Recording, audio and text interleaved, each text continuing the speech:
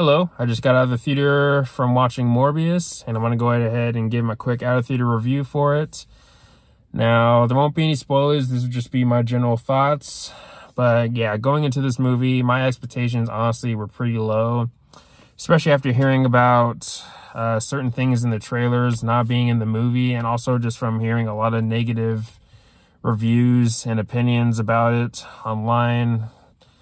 So yeah, going into this movie, I was honestly pretty worried. But after seeing it, I don't think it's as bad as some people are making it out to be. But at the same time, this movie, it's honestly not that great. I mean, it's not going to be hailed as one of the better Marvel movies. It honestly, if you were to rank all the Marvel movies, it'd be towards the bottom half, most likely. But at the same time, overall, I thought it was a decent movie. I had a decent time with it.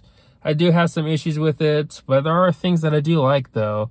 A common complaint that I've seen with the movie, and not everyone's saying this, but I have seen some people say it, is that some people are calling this movie boring.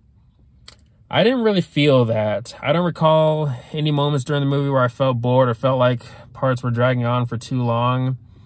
But that's just me, though, and if so, that's fine. But again, don't recall ever feeling bored during the movie. But also, you do have the characters. Honestly, the only characters that I felt invested in were, of course, Jared Leto as Morbius. I enjoyed Jared Leto as Morbius. I liked him in the role, and I'd be totally cool with seeing more of him in the future. But I don't know how other people would feel about that. But for me, I liked Morbius. I liked the character, and I would be willing to see more of him. But then you have Matt Smith, of course, as Milo, Morbius's childhood friend, and you can tell he had fun with the role, and he was definitely one of the more interesting characters in the movie. When it comes to the rest of the characters, honestly, or the side characters, they were either average or forgettable for me. I mean, for me, many of the side characters, there just wasn't enough development for me to really care about them, which did somewhat kind of hurt the movie for me a little bit. But also, you do have the action scenes, which honestly are just okay. The action scenes are fine, just really just not a whole lot to write home about, but that's just my opinion. If you had to point to maybe a standout action scene, maybe the action scene on the boat, but even that is not, I wouldn't say, rank as one of the best action scenes when it comes to action scenes in Marvel movies. And there is something in that action scene that I wasn't a big fan of. There was one moment during that fight scene where you get this close up of Morbius fighting this other guy, and just that part of the action scene just kind of felt like a clustered mess.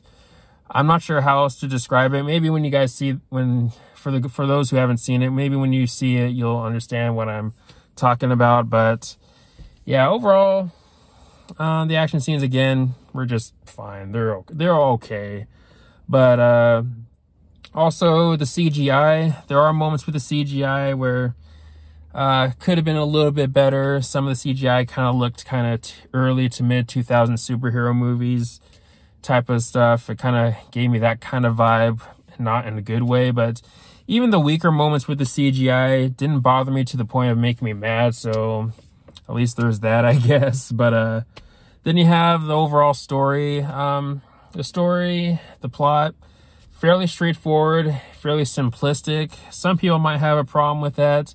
I know some people are more into the more complex storytelling, and of course I do like that too. But I personally didn't have a problem with this movie having a more simplistic / straightforward approach when it comes to the storytelling. But also, you do have 2 post-credit scenes, and I've seen these post-credit scenes actually get some flack too, saying that they're some of the worst post-credit scenes out there. I mean, yeah, they're pretty lame. I mean, we got to be honest here. The action scenes, or not the action scenes, the post-credit scenes are overall pretty lame. I mean, they do have me intrigued a little bit for what's to come in the future, but at the same time, they don't have me like pumped to the point where like, oh man, I'm so pumped for what they're going to do next. I'm so excited for what could happen in a later movie. It didn't get me that excited, but again, it got me intrigued a little bit. But at the same time, these post-credit scenes are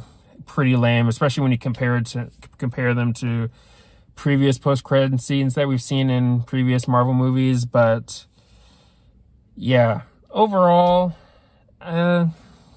this movie it's decent. I mean, I wouldn't say that it's bad or terrible. I personally wouldn't go that far, because again, there are things that I do like about the movie, but it's by no means great. I'm honestly not sure what to rate this movie. I'm honestly in the range of like 6.5 or 7 out of 10, or maybe 6.75. I can meet in the maybe meet in the middle there potentially. But yeah, overall, this movie, it's not that great, but there are things that I do like, but there are some major flaws that I do have with the movie also. So yeah, I'll just go ahead and end things off with that. Let me know your thoughts on the movie. Do you love it? Do you hate it? How does it compare to the Venom movies for you personally? For me, honestly, I might like those Venom movies more, 1 and 2, more than this. Of course, my mind could change on that at any time, but yeah, if you've seen the movie, let me know your thoughts in the comment section below. And if you haven't seen it, let me know where your expectations are at. Are you excited? And all the good stuff. But anyways, thanks for watching. Please leave a comment and a like, subscribe. Have a nice day, and take care.